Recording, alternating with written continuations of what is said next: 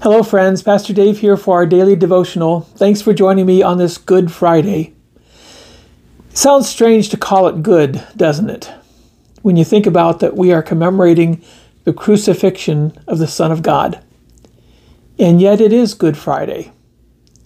Let's talk about that on Something Deeper.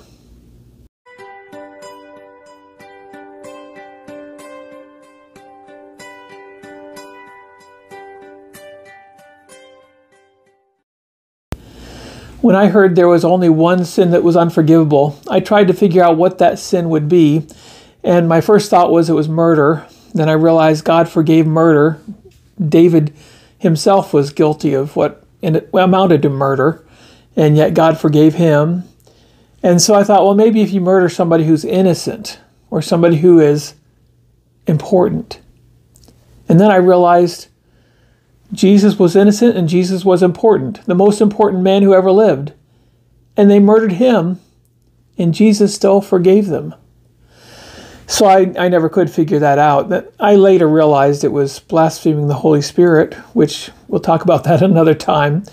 But this is such a monstrous crime that they killed Jesus, an innocent man who is actually the Son of God and the Creator of the world. And yet it is Good Friday. Why is that? Well, let's go to Luke 23. And here in this passage, Jesus is carrying the cross to Golgotha, where he's to be crucified. They make him carry the instrument of his torture and death, and yet he collapses. And so they commandeer Simon of Cyrene, who I think Simon is named here because he was known to the early church. I think he probably became a believer, and there's some good evidence for that in the Bible. But they commandeer him to carry the cross, and Jesus is following along, and verse 27 tells a little story about what happened on the way. A large number of people followed him, including women who mourned and wailed for him. Jesus turned and said to them, "Daughters of Jerusalem, do not weep for me. Weep for yourselves and for your children. For the time will come when you will say, 'Blessed are the childless women, the wombs that never bore, and the breasts that never nursed.' Then they will say to the mountains, 'Fall on us,' and to the hills, 'Cover us.' For if people do these things when the tree is green, what will happen when it is dry?" It's just like Jesus, isn't it? That even though he's going to his death and in a lot of pain and he's exhausted, he's concerned about others. He sees these women who are wailing for him, and he said, "Don't cry for me, cry for yourselves."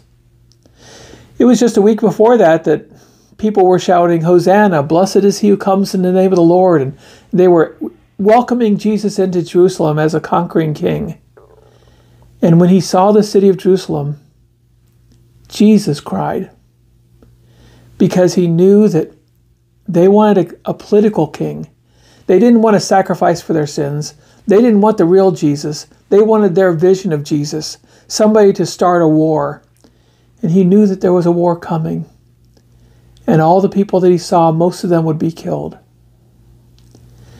Jesus was concerned for others, even when he was going to his death. And in reality, that's why he went to his death.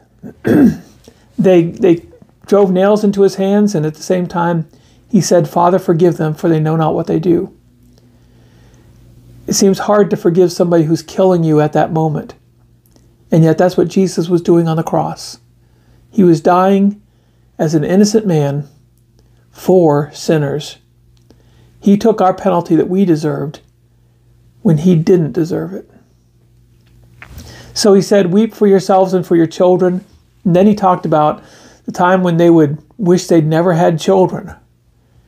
Because he said, there's going to be a terrible time coming when they say to the mountains, "Fall on us," and to the hills, "Cover us." And then he gave this cryptic statement, "For if people do these things when the tree is green, what will happen when it is dry?"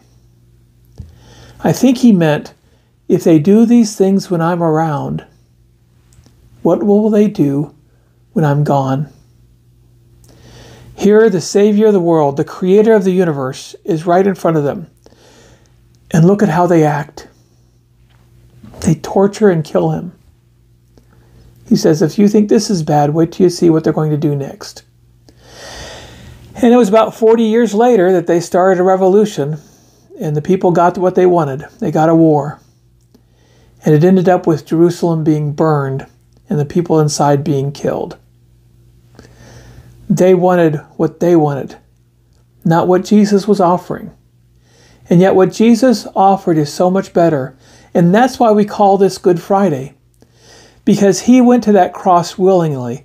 He could have called 72,000 angels, but he didn't. He went to the cross willingly. He said, no one takes my life from me. I lay it down. And he became our sacrifice so that now by his blood, we can be healed. By his death, we can live eternally. Because if we just put our faith in him and give our lives to him in submission, then he's promised that we will be saved, that our sins will be forgiven, and that we will be with him for eternity. God's pretty good at this, taking bad things and turning them into good things. On Good Friday, he took the worst thing that ever happened, and he turned it into the best thing that ever happened for us. Let's pray.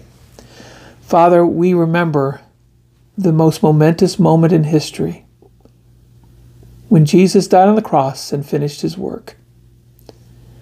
Thank you, Father, for your sacrifice that gives us life. In Jesus' name we pray. Amen. Well, happy Good Friday, everybody. I love you all. Take care, and we'll see you tomorrow night, Lord willing.